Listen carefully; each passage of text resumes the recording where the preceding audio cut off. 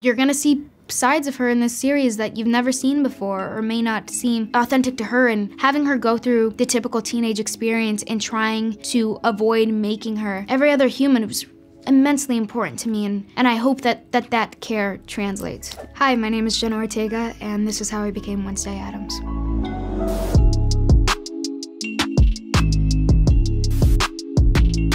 I first heard about the role of Wednesday shooting a horror film with A24 called X, and I got an email one day that Tim Burton wanted to meet with me for the role of Wednesday Addams. I was pretty taken aback. I didn't know if he had any familiarity with who I was, but then also Wednesday I actually was compared to my entire life, so it was just kind of a weird circumstance. I kind of felt like I was being pranked or something. I was always compared to Wednesday, because I'm very dry, and I don't think people can tell when I'm being serious or when I'm being sarcastic.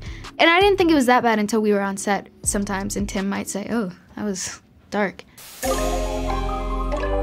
When I first got offered the role, I did not even consider fan base. I didn't consider it until we were shooting, or when I started having conversations with Netflix and they were talking about things like Comic-Con and Funko Pops. I think that's when it really started to settle in. The internal panic that I faced, the pressure of, oh, people live for this character. People tattoo this character on their bodies. She's been a consistent Halloween costume for years. I still panic about her. I still lay awake at night staring up the ceiling thinking, I should have done this. It's been done so flawlessly in the past. And that wasn't a trait of Wednesday. That's something that Christina started. It is scary, it's a lot of pressure, and you want to do justice to someone like her, and there's a lot of anticipation and expectation. And what an incredible job, and I think that I had to go to work every day and remember, it's a Netflix show, you know? My mom is an ER nurse, she saves lives. I want to make people feel good, and I want to give them that break, and that's all it is. Christina didn't join the shoot till towards the end. I was a really big admirer of her work. The strange thing is we never talked about her being Wednesday once. I think maybe one time on the last week of shooting I made a reference to her Wednesday, but I think that we both were able to appreciate the fact that they were gonna be different. I didn't want to knock her off, and I didn't want to be doing some impression of her, and I think it was really important that we just kept our ideas separate. Physicality-wise, it's funny, I think my posture has improved immensely since working on that job because I always made sure I had a straight back. I didn't move my hands or arms much if I didn't have to. At some point during the first couple weeks of shooting, I did a take where I did not blink at all, and Tim said, I don't want you to blink anymore. So that's another thing too, where it's just weird mannerisms. We try to incorporate things like that. The thing about the blinking is I didn't realize that I was doing it. It just kind of happened because every time we started to take, I would reset my face, I would drop all the muscles in my face, and Tim really liked the Kubrick stare where I stared through my eyebrows. It's just a bit intimidating. I think something like that is not blinking. Clearly it struck something with him, and I trust his opinion so much because he's Tim Burton. It's funny watching him work. When he genuinely appreciates something, he gets excited like a kid. And I also didn't want to seem like I was doing too much with my voice, but I think that there is something about her that is formal. I mean, she's so intelligent. She has incredible vocabulary. I'm stubborn, single-minded, and obsessive, but those are all traits of great writers. And serial killers. I kind of altered my pitch a little bit, I think at times, and also the way that I pronounce certain words. I know that they wanted to bring some sort of realistic aspect to her and make her more of a human being. So I tried, and maybe in more dramatic scenes or more intense scenes, to kind of drop it a little bit. Attempted murder charges. How would that have looked on your record? Terrible. Everyone would know I failed to get the job done. A normal day on the set of Wednesday. I would wake up around 4:30. I would be picked up around 5:20-ish. So I get dressed, then I go to hair and makeup. And then after, I pretty much go straight to set and I start blocking, and then we start shooting immediately after. And we would do 12-hour days. We would have rolling lunches, so we just eat when we could. After shooting, I might have a couple of lessons. I might go to stunt rehearsal to learn the fight sequence that we have going on for the next day, so I'd do that for an hour. And then I might have a cello lesson, and then I go home. That was my day. That was my life for 8 months in Romania. The first time I went on set, I had a walkthrough with Tim. And the first set that I saw was the dorm room, Enid and Wednesday's dorm room, and it was wonderful. They had just put up the stained glass, but I remember also being a bit nervous or a bit, okay, this is gonna be my environment, kind of feeling it out, and it was helpful because I was just getting to know the beautiful, wonderful Emma Myers for the first time. He plays Enid.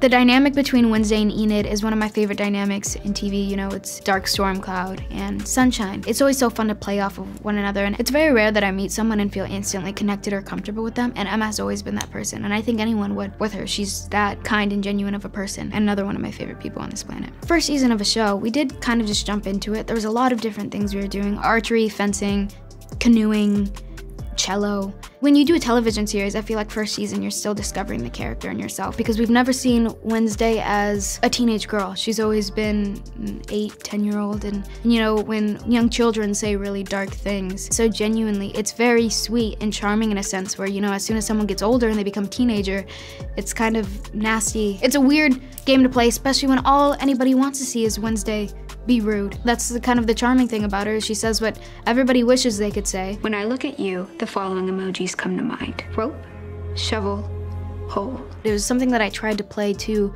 at certain beats of the show, where if she did have disagreements with someone or something she did do to somebody else was inconsiderate, it was never coming from malicious intent, but just genuine misunderstanding, bringing that layer of innocence back, or genuine appreciation for all things a bit more gothic. But we've never spent this much time with Wednesday. She's always been the one-liner, she's always been the one-off, and you're gonna see sides of her in this series that you've never seen before or may not seem authentic to her, and having her go through the typical teenage experience and trying to avoid making her every other human was immensely important to me, and I hope that care translates. I do remember though, in the second episode, I'm playing with this telescope and I'm seeing something in the water, and when I was doing it, I kind of did the eyebrow waves and we were playing with it a bit, and I told Tim, I said, I feel like a silent film actor, which I've always wanted to do silent film, and it was really exciting for me because I felt like that really encouraged mannerisms or kind of balanced the aspects of surrealism and realism in the film, and that's something I think that he really appreciated as well. So we kept saying, oh, it's like a silent movie, it's like a silent movie. And I think tackling something like that in that way, because they can be very theatrical and dramatic and intense, and that is what the Addams family is, but it is a hard thing to play with an expressionless character. And also to have an emotional arc as a character and push a series forward. I think something that we tried to do when we were shooting though is with every take we would try different versions. We would do the flat version, we'd do a version with vocal inflection, a version with expression, so much trial and error, all on camera too. I appreciated Tim too, because if I told him, I said, hey, be straight with me, is this awful? And he would tell me yes or no. By the way, he never called me awful. He's too sweet. You work with someone like Tim, it's like he doesn't even know his own name. Someone with a name like his could very easily use it as an excuse to treat people poorly, and I never got that from him once. Well, in creating a new Wednesday with Tim Burton, I know that he wanted to establish a different look. It was really important to him that there was something different with the hair, because, you know, it's her iconic braids, but he wanted there to be a very clear distinction that this was a different girl. And I remember we had hair and makeup tests at his place in London, and we tried silver streaks in my hair, short, tiny braids, really long, thick braids. We just tried all different variations, and at some point, the hairdresser that we were working with, Paul, he brought out a clip of fringe. There was something about it that Tim really enjoyed, but something about it that was a bit off. So I told the hairdresser, I said, hey, maybe just cut my actual hair.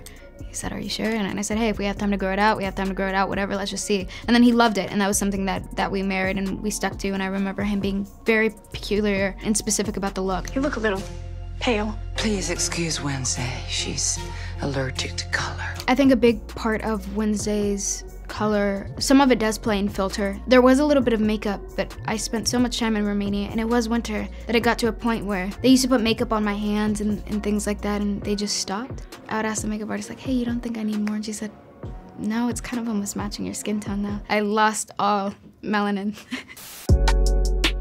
Something that I learned from Wednesdays, I think it's always important to play whoever's shoes you're stepping into, just a real person. Just a real person, because it's very easy to be caught up in a show like this, and especially someone who has no emotion, to be scared to show emotion or scared to do something that's untrue to character. But ultimately you've got to be true to yourself and kind of trust yourself in that process, and it's just really about trusting your own gut and mirroring whatever it is that you stick to, and it makes it so much easier to let go at your job and explore and have a good time with it.